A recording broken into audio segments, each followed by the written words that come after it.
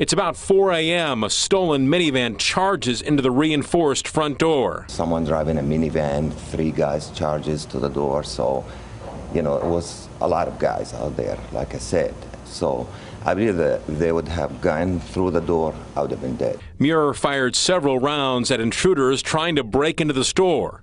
Police say 20-year-old suspect Deshaun Bird McQuay was struck 3 times. It's believed the burst in the video is from a shot that struck a padlock. Authorities cleared the store owner, determining he acted within the law when he fired those shots.